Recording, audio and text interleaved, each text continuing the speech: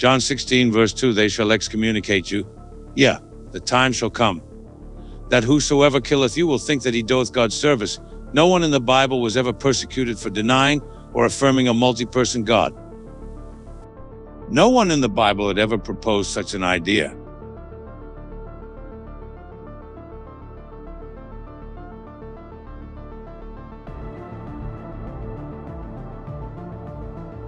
It was more than 3 centuries after Christ that Constantine's successors were turning reality on its head by making a concerted effort to suppress people who held to the true biblical understanding of God as one individual. Christians of all stripes had been persecuted in times prior to Constantine's conversion in 312 CE. Now, persecutions were reserved for those Christians who would not walk in lockstep with the dictates of the emperors, including adherence to the new multi-person orthodoxy. But I know you, that ye have not the love of God in you. I am come in my Father's name, and ye receive me not. If another shall come in his own name, him ye will receive. Orthodox Christians observed Constantine's brutality, and yet went on to him as a saint. While they themselves had earlier endured great persecution, strangely, they now became friends of the persecutors. In fact, Trinitarian so-called Christians came to persecute Maronite Christians who held to the oneness of God, called the Monarchians in the centuries subsequent to Constantine. In that regard, those Gentile Christians were really more the children of the emperors than of Jesus, who was non-violent John 18:36, and insisted that his disciples are to love their enemies and to pray even for those who persecute them, Matthew 5:44. Thus, with the advent of state-approved and state-enforced Christianity came centuries of false converts who called themselves Christians, persecuting true Christians, whom they called Monarchians. Christians were now deprived of the freedom to choose what they would believe in regard to the very God they worshipped. Free inquiry was dead. This was freedom of speech. Even to question these particular matters became a taboo, which is part of Gentile Christians who still cling to this pagan philosophy that crept in the churches and have not been driven out to this day. Sadly, many Christians even now verbally abuse and dutifully oppose anyone who trusts in Christ, but does not embrace the doctrine of the Trinity. They do so without realizing that their proclivity to harm dissenters can be traced not to Jesus, but to the dark days of Constantine and his successors. Multi-person orthodoxy was born in confusion. This same doctrine was nurtured in the bosoms of post-biblical self-proclaimed bishops. This same diabolical creed was guarded with violence by emperors and sustained by an ongoing intimidation against dissenters that continues even to this day. So that there is but little known and received in the world at this day, as well as heretofore. But the universal common opinion, therefore it is, that your national and traditional churches doth so sound forth their own triumphs, raise heaps of authors of the first centuries, as agreeing with their Catholic principles, crying antiquity, church visibility, famous men are on our side. Whereas the truth of it is, all is but clamor and noise, for many of your authors are mere forgeries and lies. All is but clamor and noise, for many of your authors are mere forgeries and lies. So that there is but little known and received in the world at this day, as well as heretofore. But the universal common opinion, therefore it is, that your national and traditional churches doth so sound forth their own triumphs, raise heaps of authors of the first centuries, as agreeing with their Catholic principles, crying antiquity, church visibility, famous men are on our side. Whereas the truth of it is, all is but clamor and noise, for many of your authors are mere forgeries and lies.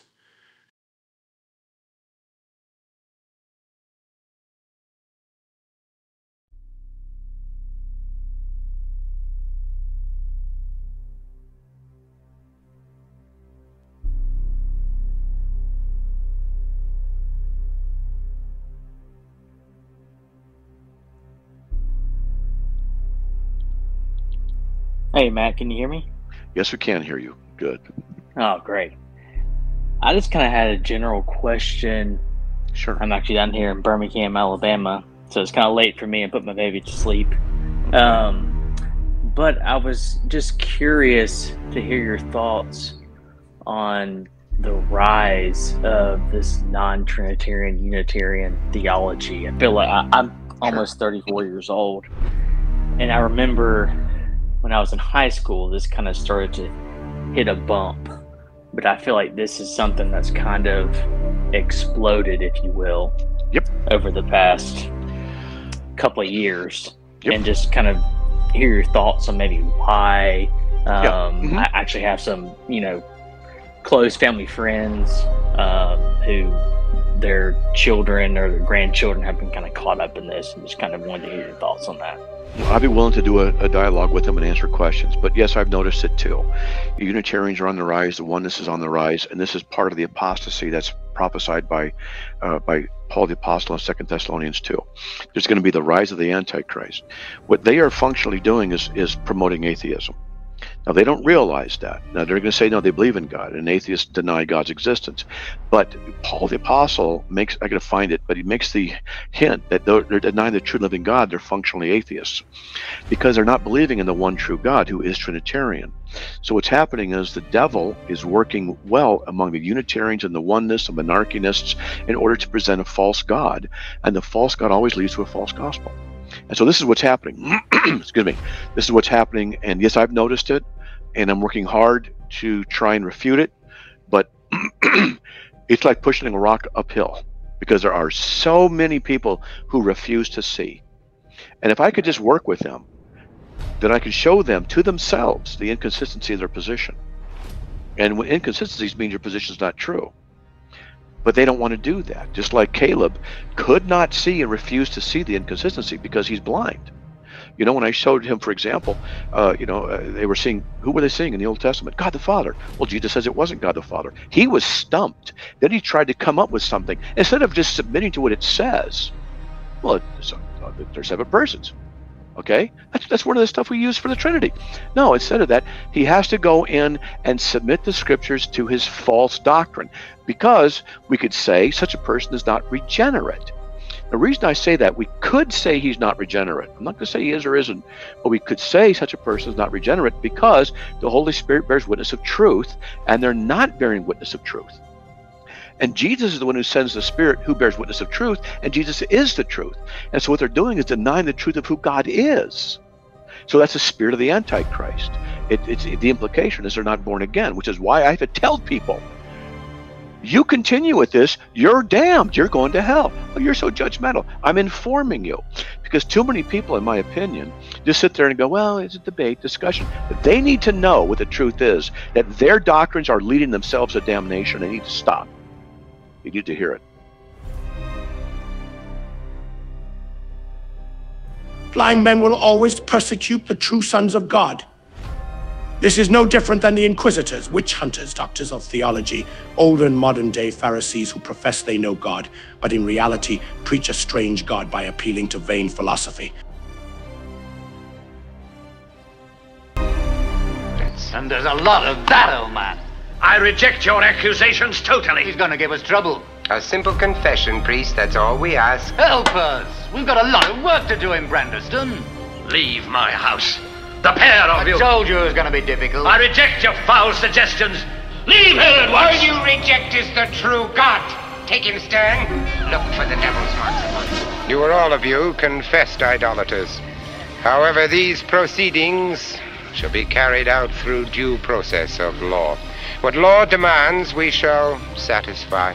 You will each be tied in a prescribed fashion and cast into the mold. Who were the Monarchians? The really dangerous opponent of the Logos Christology in the period between AD 180 and 300 was not adoptionism, but the doctrine which saw the deity himself incarnate in Christ and conceived Christ to be God in a human body. The Father become flesh. Against this view, the great doctors of the church, Tertullian, Origen, Novatian, but above all, Hyppolytus had principally to fight. Its defenders were called by Tertullian Monarchiani, and not altogether correctly, Patripassiani, which afterwards became the usual names in the West. History of Dogma, Volume 3 by Adolf Harnack, Trinitarian historian. The doctrine of the triune God encounters heavy resistance from the majority of the faithful. Tertullian and Hyppolytus did not, to all appearance, yet succeed in getting their form of doctrine approved in the churches. The God of mystery of whom they taught was viewed as an unknown God. 1723, and their Christology did not correspond to the wants of men. The Logos was indeed to be held one in essence with God, but yet he was, by his being, made the organ of the creation of the world, an inferior divine being, or rather at once inferior and not inferior.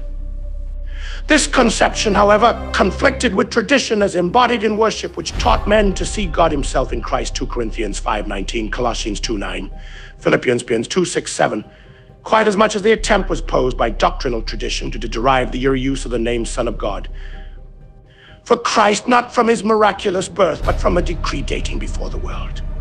Wherever the doctrine of the Logos planted itself in the 3rd century, the question whether the divine being who appeared on earth was identical with the deity was answered in the negative.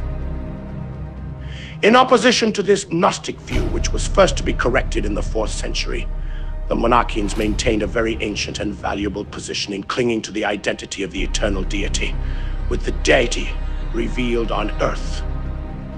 History of Dogma, Volume 3 by Adolf Harnack. Sabellius the bishop, being about 200 years after Christ, and notice, was contemporary with him, there was truth then in the world, and a trinity of persons in one Godhead had not got footing at that time.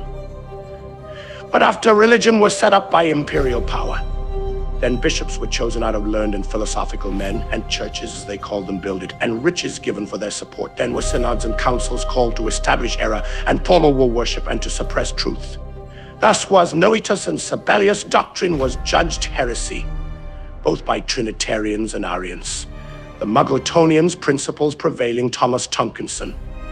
This is a clear example of a Hegelian dialectic, or a false dichotomy between the Arians and Trinitarians. That is to say, the Logos cultists who silenced any opposing view in order to maintain a Gnostic and philosophical view of God through repetitive propaganda. The Apostle Paul warned the churches that this heresy would creep in the assemblies in the last days before the return of Jesus Christ. Acts 20:28-31.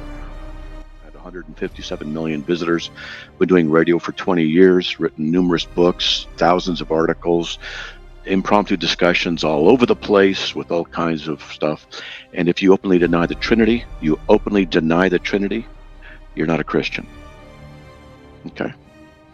Matt, I appreciate that introduction. That he denies a true and living God, hence he's an idolater, and he denies the true and living Christ by affirming Nestorianism. I'm saying this cautiously because I think we need to talk about it some more, and I don't think he's aware of what he's doing. I don't believe he's doing it intentionally. And so the problem is that he's denying the hypostatic union, even though he says he isn't, but he actually is by his assertions. And therefore, ultimately, that leads to a denial of the true sacrifice of Christ. And I can connect those dots some other time. I'm not saying he's doing that on purpose, but those are the logical ramifications of his position. He's a false teacher. He's not a true Christian. We cannot call him a brother in Christ.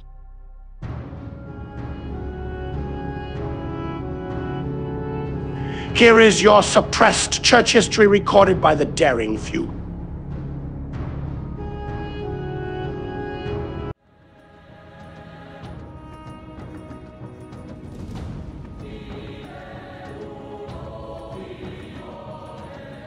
The Arian, being but as a branch, sprouted out of the Roman Catholic, although in Constantius' days, and sometime after a very great branch, insomuch that the Catholics could not then boast of number. For in the Council of Ariminum and Silencia there were 560 bishops, of the greatest convention that ever was known, and yet they decreed the Arian faith. So what will you Catholics say? That number is an argument of truth.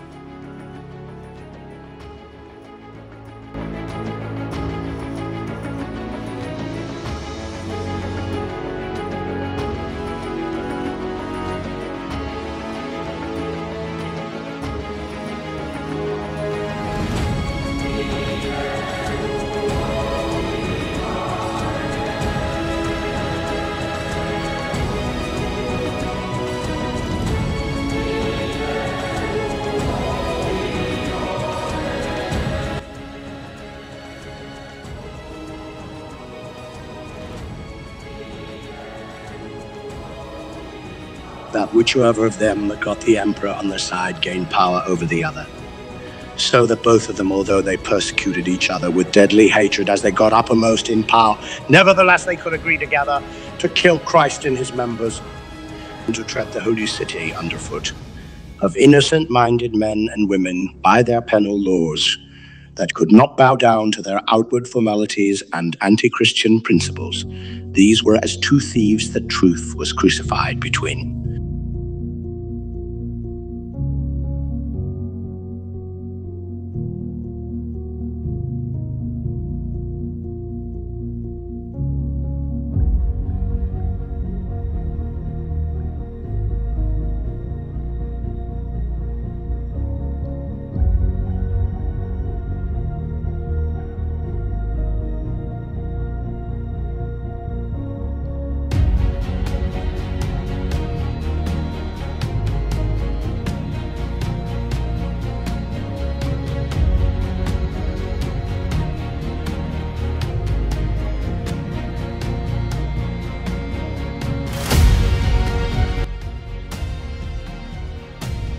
Now these Catholics prevailing, and they having not only the scriptures ordered by the Emperor Constantine to be translated into their tongue, but likewise their learned councils collected and gathered into a heap, and all other writings of preceding bishops. Then must them books and traditional reports be viewed by the learned now made bishops. And what agreed and acquiesced with their principles were counted apostolical, and what did not agree was rejected and counted heresy, or else they translated them falsely, placing down some things of their sayings and leaving others out that made against them. And when any man was by these established bishops judged or accused for heresy, though he lived before their days, then all his books must either corrupted or burned. For they must be made to speak quite contrary to what they did in several things, on purpose to make those authors the more contemptible.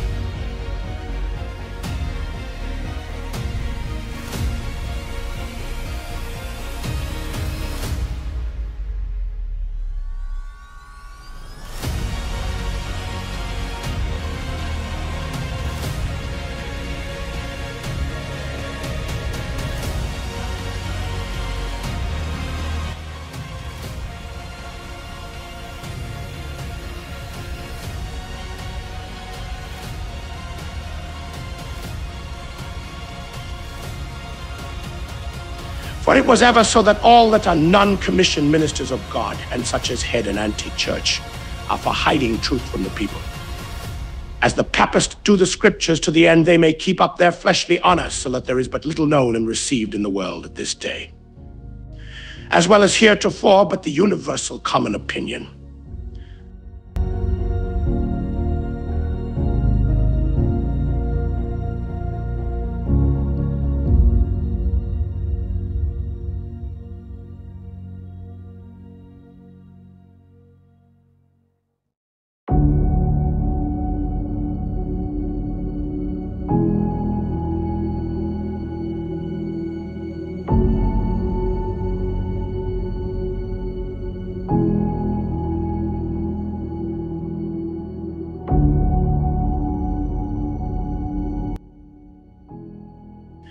Therefore it is that your national and traditional churches doth so sound forth their own triumphs, raise heaps of authors of the first centuries, as agreeing with their Catholic principles, crying antiquity, church feasibility, famous men are on our side. Whereas the truth of it is, all is but clamor and noise, for many of your authors are mere forgeries and lies. The Muggletonians' principles prevailing 1695 by Thomas Tompkinson.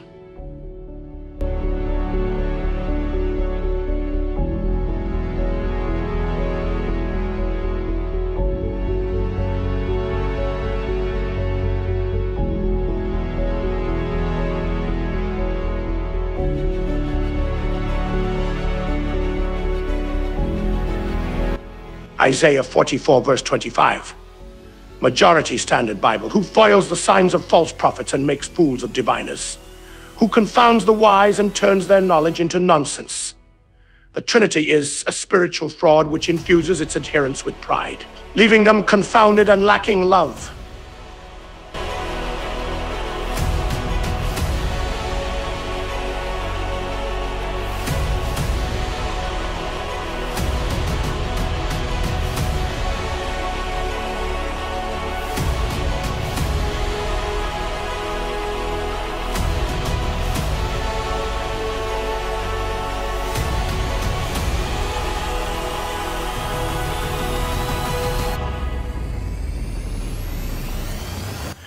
Mark 12, verse 29. Jesus answered him, "The first of all the commandments is, Hear, O Israel, the Lord our God is the only Lord." Mark 12, verse 29. Jesus answered him, "The first of all the commandments is, Hear, O Israel, the Lord our God is the only Lord." Jesus answered him, "The first of all the commandments is, Hear, O Israel, the Lord our God is the only Lord."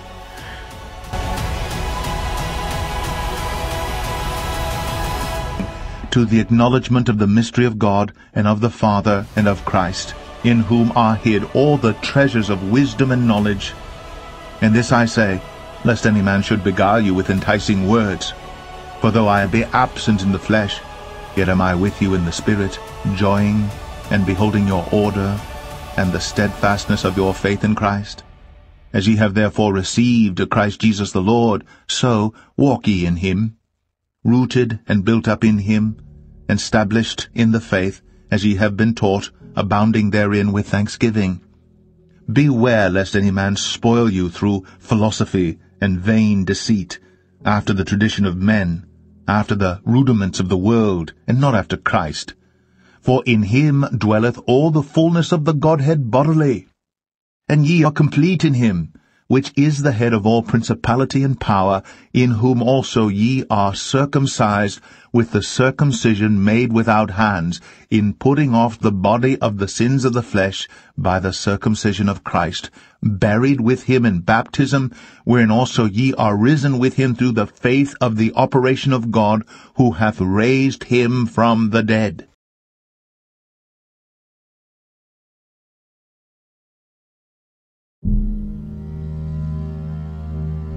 Listen to this men who contradict themselves in preaching one God, but with the forked tongues they preach with subtlety three gods.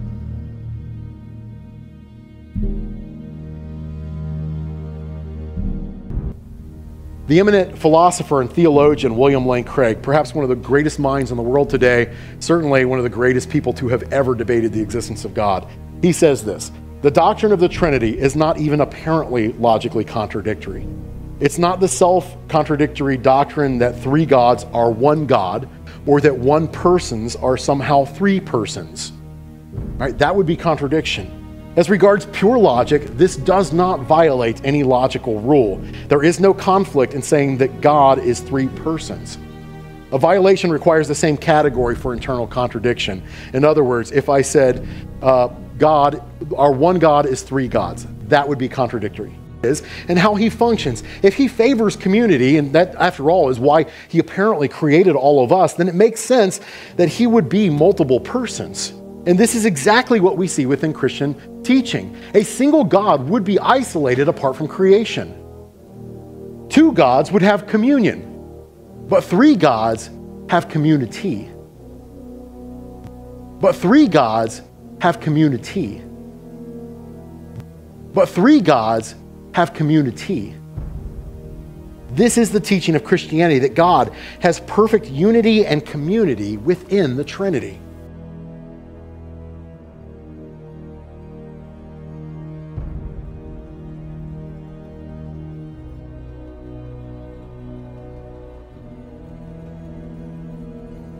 God, the Hebrew word here is Elohim, which is actually God plural. El is God singular. Elohim is God plural. There's only one God, but there's a plurality in him because there's relationship inside God. He's multidimensional. So we read there, then God said, get this now, let us, U.S., let us make man in our image according to our likeness. Get it now. Us, our, and our. Who is God speaking to when he said, let us? Who is the us? Some of the ancient rabbis say that God was talking to the angels. No, beloved, listen to me. God is an us. God is an us. Let us make man in our image. We're not talking about many gods. There's only one God. But I'm saying the nature of God is us. He is relationship. He is community. He doesn't exist alone and separate from everything. Within His bosom has always been the Son.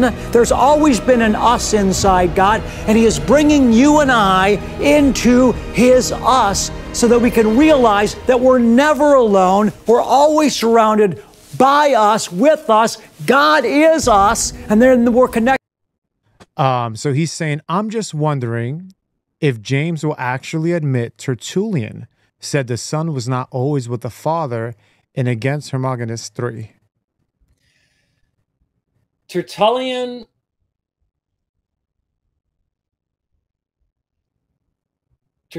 is dealing with a lot of different issues.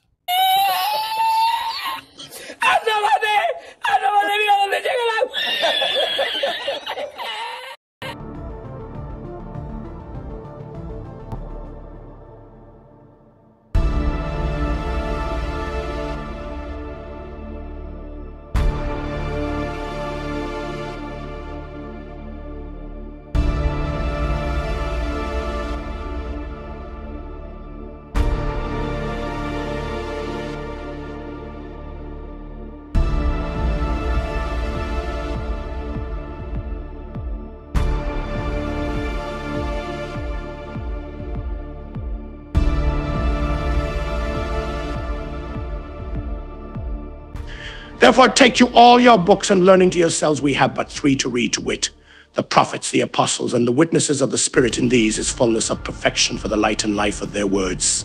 Shining in our hearts is the rule, prop, stay, and guide of our faith, which is but one. And this one faith hath one God of a single person or substance for its object to pitch itself upon. And not a trinity of persons or substance, but Father, Son, and Holy Ghost is one single substance, and no more, which cannot be denied. Neither by scripture or sober reason. First, was not the eternal Godhead Spirit the everlasting Father. Secondly, was not that glorious body, wherein God the Father did eternally dwell, the eternal Son.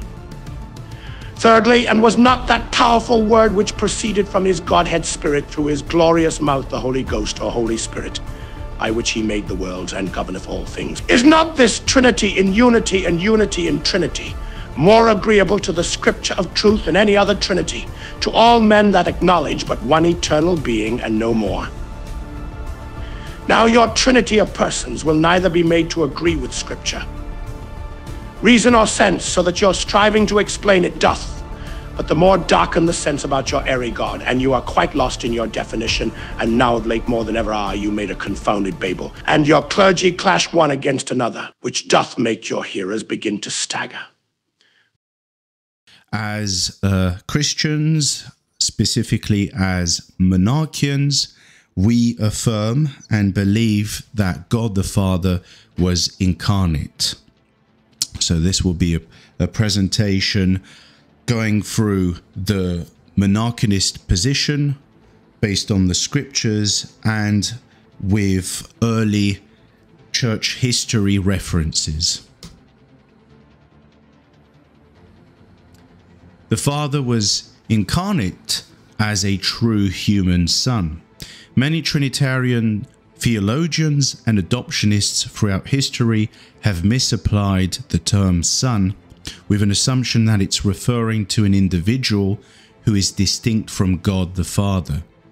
None of the early church believers, called Monarchians by Hyppolytus and Tertullian in the Apostolic Age before the First Council of Nicaea, believed this doctrine.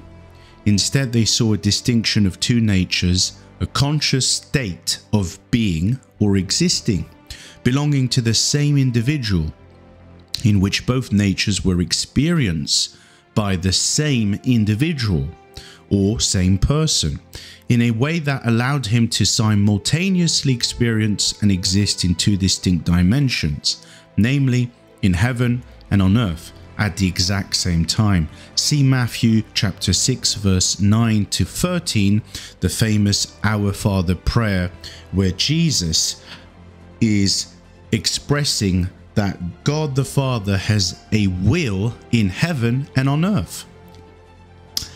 See also Genesis chapter 28, verse 12 and 13, and John 1:49 to 51. Jesus is mentioned in these passages as King of Israel, both on earth and in heaven.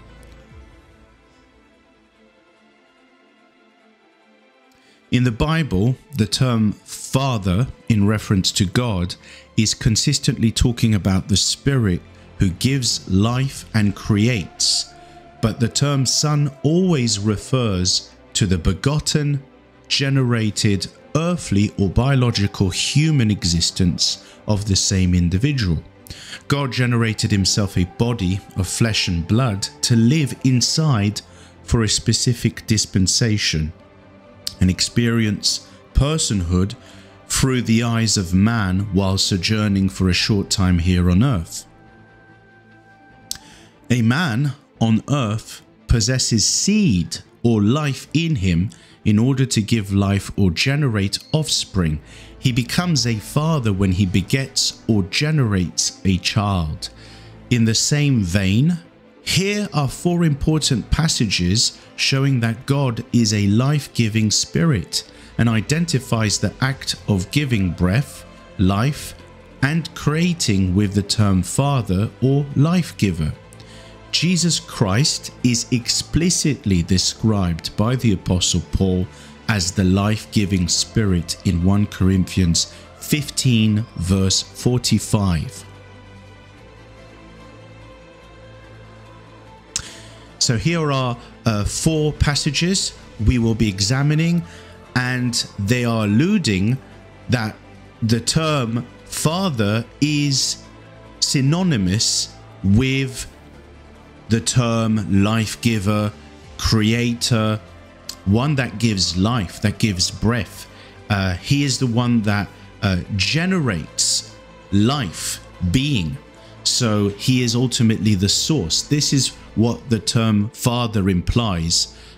And we see it here in the scriptures, Hebrews chapter 12 verse 9. Furthermore, we have had fathers of our flesh which corrected us, and we gave them reverence. Shall we not much rather be in subjection unto the Father of spirits and live? Acts 17 verse 28. For in him we live and move and have our being, as certain also of your own poets have said, for we are also his offspring. Genesis 2 verse 7, and the Lord God formed man of the dust of the ground and breathed into his nostrils the breath of life, and man became a living soul. Zechariah 12 verse 1, the burden of the word of the Lord for Israel, saith the Lord, which stretcheth forth the heavens and layeth the foundation of the earth and formeth the spirit of man within him. So we see clearly with these passages that we've just examined that the term Father is showing that God gives life. God the Father gives breath. And this is how we should understand the term Father, as it implies not only in the sense of giving life, creating, but also in a covenantal sense. So it's synonymous. Many of the prophetic and descriptive passages about the Son are evoking God's dwelling on earth, living as a man, described in the scriptures as the Son of God and the Son of Man. So we clearly see here the 2 natures within the same person. He has a divine, his pre-existing divine nature, and his generated nature, namely the nature of man. So he has a human nature. Without father, born of a virgin. Compare Hebrews chapter 7 verse 1 to 3 with John chapter 8 verse 56 to 59. Also compare John chapter 1 verse 48 to 51 with Genesis chapter 28 verse 12 to 13. All these passages are pointing to the pre-existence of Jesus Christ as the Lord God, the supreme ruler of heaven and earth.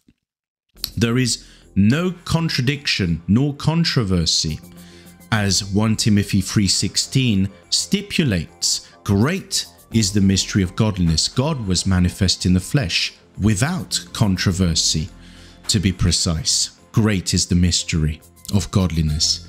So there is no controversy whatsoever in the fact that he experienced prayer, suffering, human weakness, and human emotions in the flesh as a man, and as one who submitted that same flesh to his pre-existing divine spirit that dwelt inside, overcoming sin by a sinless, pure, and irreproachable life.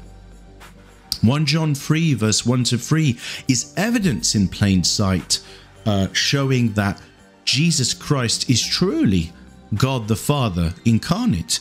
This is why 1 John 3 verse 1-2 is so pivotal, because it clearly teaches that the world knows us not because it knew him not.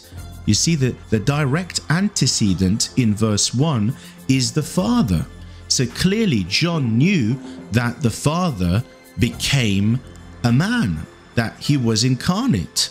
He became flesh.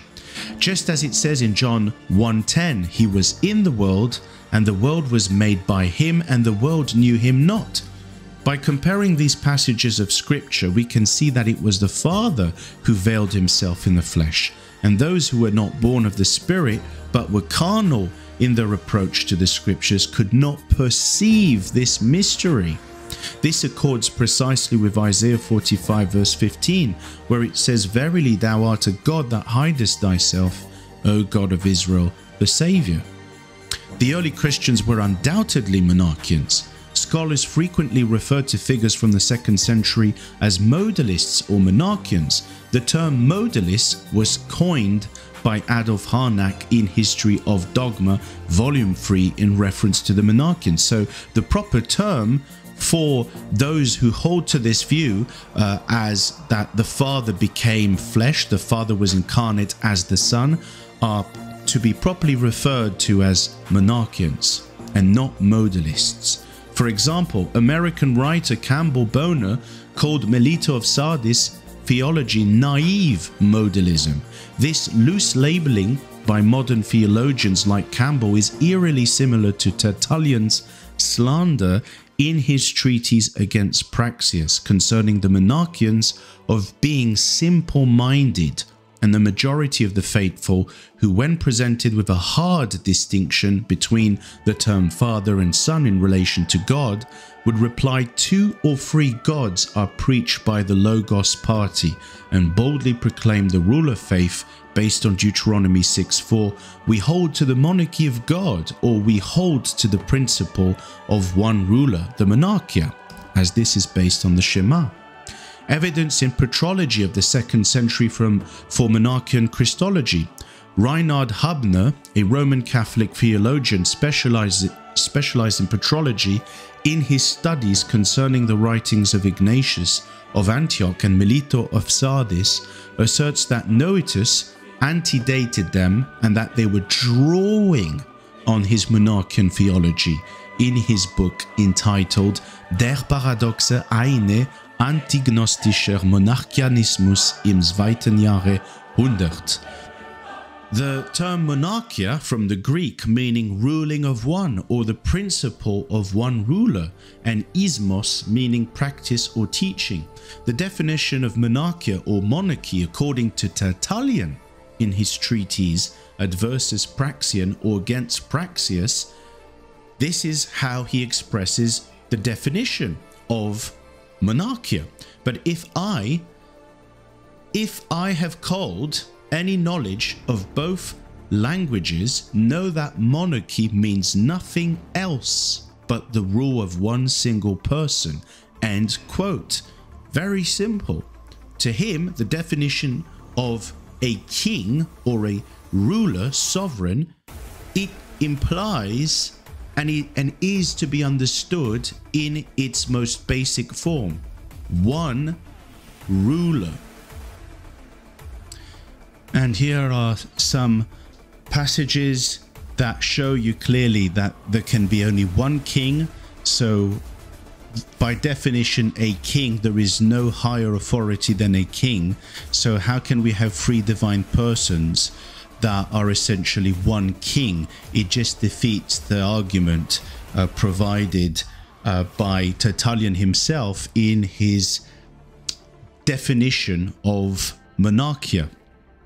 One ruler. Psalms 47 verse 7, God is the king of all the earth. Psalms 22 verse 27 to 29, for the kingdom is the Lord's and he is the governor. So third person singular pronoun used for the Lord.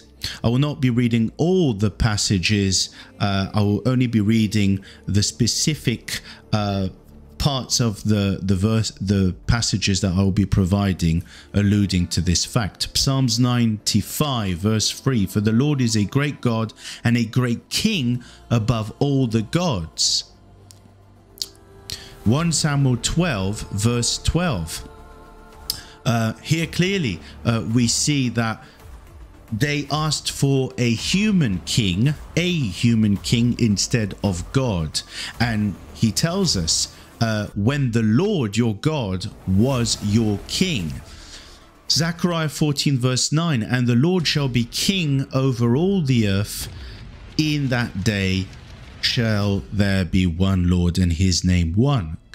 Jesus Christ is referred to as the King, eternal, immortal, and invisible, the only wise God. That means there is no other God except Jesus Christ. This is what 1 Timothy 1:16 to 17 is implying. We have this sentiment echoed in 1 Timothy chapter 6 verse 14 to 16. Until the appearing of our Lord Jesus Christ, the second coming, which in his times he shall show, who is the blessed and only sovereign ruler. Potentate means the only sovereign. So you cannot serve two masters, as Matthew 6 verse 24 stipulates, the King of kings and Lord of the lords. And in Revelation 19 verse 15 to 16, he shall rule them with a rod of iron, and he is referred to as the King of kings. That means above kings and Lord above lords. Romans 9 verse 5, Jesus Christ is referred to as the one who is overall God. That means the authority, the supreme authority above all. And I will finish with this last slide in 1 Chronicles 29 verse 11. Thine is the kingdom, O Lord, and thou art exalted as head above all. That's chief above all. So you cannot serve two masters.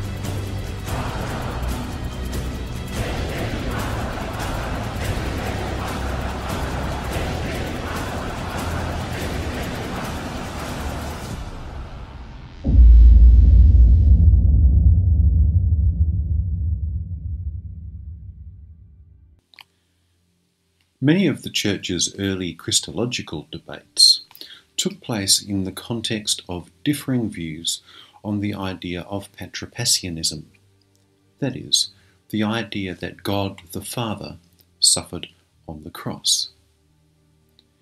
This view had in turn arisen in part as a response to the emerging doctrines of Jesus' divinity, and the way in which such an affirmation of his divinity could be reconciled with traditional monotheism.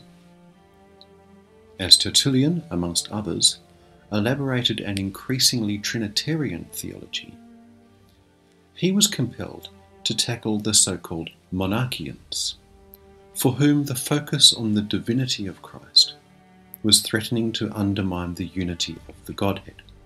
In the words of Anglican priest and scholar Gregory Lamp, Monarchianism was intended as a simple way of expressing the essential beliefs that God is one and that Christ is God, and that the subtleties of the Logos theology endangered both of these truths. And so, according to the Monarchian way of comprehending God, Father, Son, and Holy Spirit were more properly modes of God's unitary existence in his revelation, rather than distinct personalities or hypostases within the Godhead. There could be, in this Monarchian view, no hypostatic distinctions in God, but only varying economical aspects of his being. Two of Tertullian's opponents, Noetus and Praxius, exemplified the arguments of the modalistic Monarchians, insofar as they began with a literal interpretation of texts such as the Johannine claims of Jesus that I and the Father are one, and he who has seen me has seen the Father. For the modalists, the Son was no more nor less than a different temporal actualization of the Father. From that point, they proceeded to insist on an essential identification between Son and Father. So for Praxius, the impassible God assumes passibility in the form of the suffering and crucified Son. Noetus too agreed that God in the form or mode of Father was impassible and immortal. Yet in the mode of the Son on earth, he became passible and mortal. As Paul Gavrilyuk notes, divine passibility and impassibility were conceived as temporary properties that marked out successive modes of God's existence.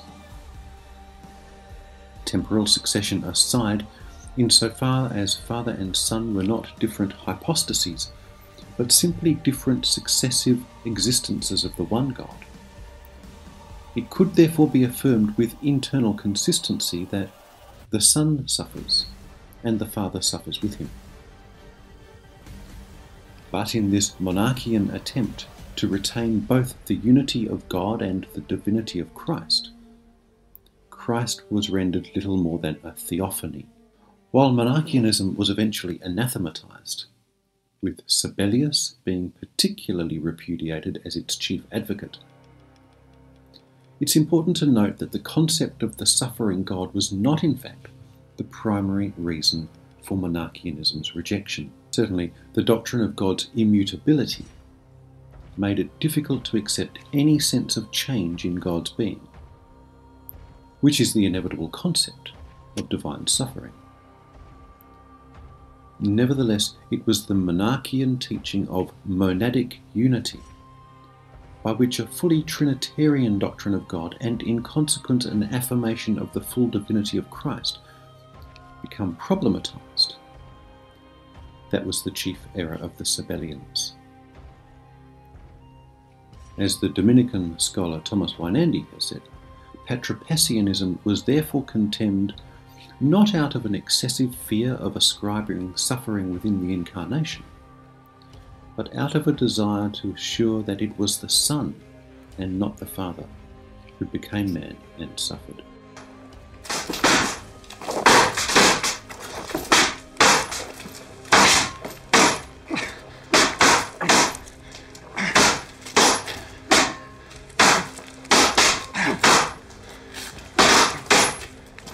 Welcome, dear brothers and sisters. This is Caleb Percher.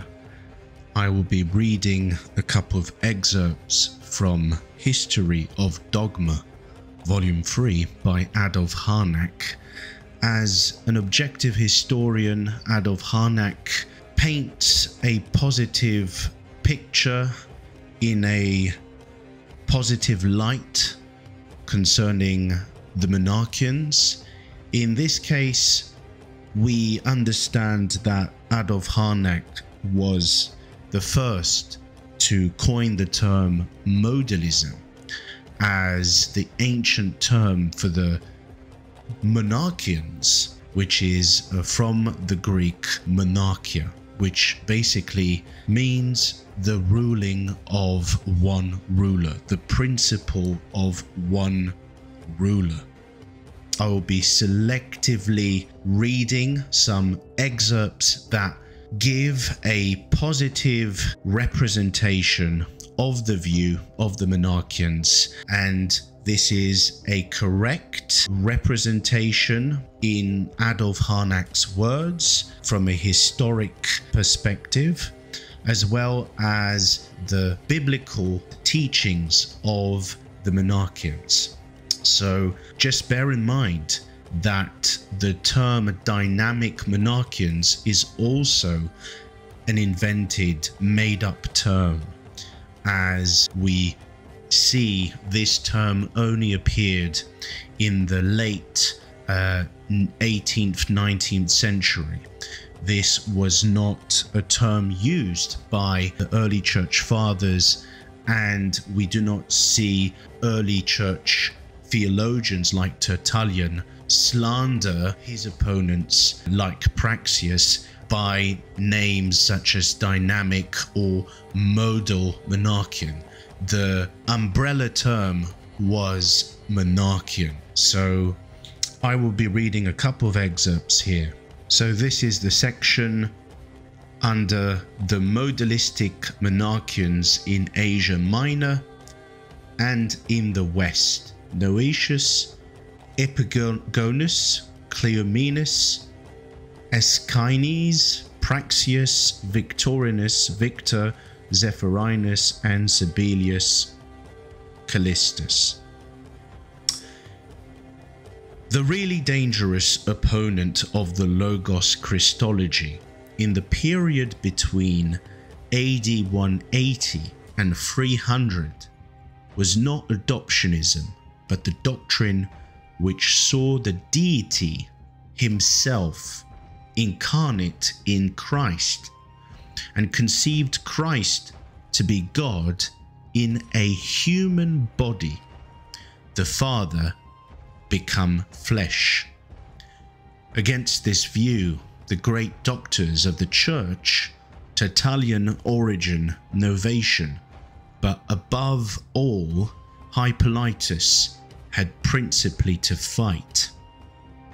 Its defenders were called by Tertullian Monarchiani, and not altogether correctly Patripassiani, which afterwards became the usual names in the West. In the East, they were all designated after the famous head of the school, Sabelliani, from the second half of the 3rd century. Yet the name Patripassiani was not quite unknown there also. Hyppolytus tells us in the Philosophumena that at that time the monarchian controversy agitated the whole church, and Tertullian and Origen testified that in their day the economic trinity and the technical application of the conception of the Logos to Christ were regarded by the mass of Christians with suspicion. Modalism, as we know from the Philosophumena, was for almost a generation the official theory in Rome. It was in opposition to Gnosticism that the first effort was made to fix theologically the formulas of a naive modalism, and that these were used to confront the Logos Christology in order, 1, to avert deism. This is the belief in 2 gods, or if you will, tritheism, which was developed in the doctrine of the Trinity. Number 2, to maintain the complete divinity of Christ. And thirdly, to prevent the attacks of Gnosticism. An attempt was also made, however, to prove modalism by exegesis, i.e. Monarchianism. That is equivalent to saying that this form of doctrine, which was embraced by the great majority of Christians, was supported by scientific authorities from the end of the 2nd century. The Monarchians were not only influenced by a decided interest in monotheism, a cause which they held to have been injured by their opponents, whom they called detheist, that is, the belief in 2 gods. But they fought in behalf of the complete deity of Jesus, which in their opinion could only be upheld by the doctrine, the Monarchia. In support of the latter, they appealed like the Theologians chiefly to the Holy Scriptures, and indeed to the Catholic canon. Thus they quoted Exodus 3:6, 20, Isaiah chapter 48 verse 11, Baruch 3:36, John 10:30, Romans 9:5. Even John's Gospel is recognized, but this is qualified by the most important piece of information which Hyppolytus has given about their exposition of the Scriptures. They did not regard that book as justifying the introduction of a Logos and the bestowal on him of the title Son of God. The prologue of the Gospel, as well as in general so many passages in the book, was to be understood allegorically, meaning in a way of figures of speech. The use of the category of the Logos was accordingly emphatically rejected in their theology. We do not learn any more about the Noetians here, but in the Philosophumena, Hyppolytus has discussed the conception of God and has presented it as follows. They say that one and the same God was creator and father of all things, that he in his goodness appeared to be the righteous of olden times, although he is invisible. In other words, when he is not seen, he is invisible, but when he permits himself to be seen, he is visible. Quick footnote, see Matthew chapter 5 verse 8. He is incomprehensible when he wills not to be apprehended, comprehensible when he permits himself to be apprehended. So in the same way, he is invincible and to be overcome, unbegotten, and begotten, immortal, and mortal. Hyppolytus continues. Noetius says, so far, therefore, as the Father was not made, he is appropriately called Father, but insofar as he passively submitted to be born, he is by birth the Son, not of another, but of himself. In this way he meant to establish the monarchia, and to say that he who was called Father and Son was one and the same, not one proceeding from the other, but he himself from himself. He is distinguished in name as Father and Son, according to the change of dispensations. But it is one and the same who appeared in former times, and submitted to be born of the Virgin, and walked as a man among men. He confessed himself on account of his birth to be the Son to those who saw him, but he did not conceal the truth that he was the Father from those who were able to apprehend it. Cleomenes and his party maintain that he who was nailed to the cross, who committed his spirit to himself, who died and did not die, who raised himself, on the third day, and rested in the grave, who was pierced with the lance and fastened with nails, was God the Father, the God and Father of all. The distinction between Father and Son was accordingly nominal, yet it was to this extent more than nominal, that the one God in being born man appeared as Son. It was real, so far from the point of view of the history of salvation.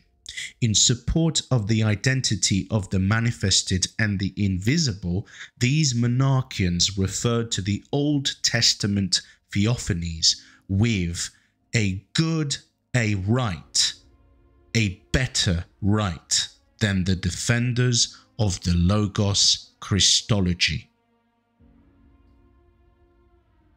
From page 60, same section on modalistic monarchianism, we find a presentation of the doctrine of Praxeas, the belief system which Praxeas held. Praxeas was a confessor of Asia Minor and the first to bring the dispute as to the Logos Christology to Rome. At the same time, he brought from his birthplace a resolute zeal against the new prophecy. We are here again reminded of the faction of the Alagi of Asia Minor, who combined with the rejection of the Logos Christology, an aversion from Montanism. Also, the Roman presbyter Caius, not only did his efforts meet with no opposition in Rome, but Praxeas induced the bishop by giving him information as to the new prophets and the communities in Asia to recall the literae passis which he had already sent them, and to aid in expelling the Paracleti. If this bishop was Eleuterus, and that is probable from Eusebius' writing, then we have 4 Roman bishops in succession who declared themselves in favor of the modalistic Christology. But it is also possible that Victor was the bishop whom Tertullian was thinking of, and in that case Eleuterus had no place here. It is at all events certain that when dynamistic monarchianism was prescribed by Victor, it was expelled not by a defender of the Logos Christology, but in the interest of a modalistic Christology.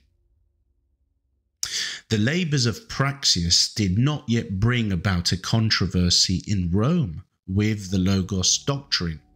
He was merely the forerunner of Epigonus and Cleomenes there. From Rome he betook himself to Carthage and strove against the assumption of any distinction between God and Christ. But he was resisted by Tertullian, who at that time still belonged to the Catholic Church, and he was silenced and even compelled to make a written recantation. With this ended the first phase of the dispute. The name Praxeas does not again occur, but it was only several years afterwards that the controversy became really acute in Rome and Carthage and caused Tertullian to write his polemical work Adversus against Praxeas, Contra Praxeas. Of the final stages of monarchianism in Carthage in Africa, we know nothing certain. Yet see under. It is not possible from the state of our sources to give a complete and homogeneous description of the doctrine of the older monarchianism. Among the different expositions of the doctrine of the older Monarchians, that of Hyppolytus in his work against Noetius shows us it in its simplest form. The Monarchians were described to us as those who taught that Christ is the Father himself, and that the Father was born, suffered, and died. If Christ is God, then he is certainly the Father, or he would not be God. If Christ accordingly truly suffered, then the God who is God alone suffered. This is just a personal footnote to this excerpt, is that with this statement of the doctrine of the Monarchians described to us by Hyppolytus, we are shown a doctrine that is not only consistent with the scriptures themselves, but we also see a logical application.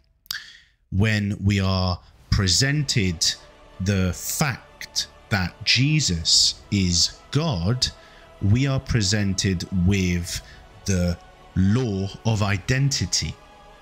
This concept of the law of identity basically is explaining that two separate objects cannot be identical unless we're talking about aspects. That is to say, the second object is identical to the first object if the second object is an aspect, a lesser form of the first object.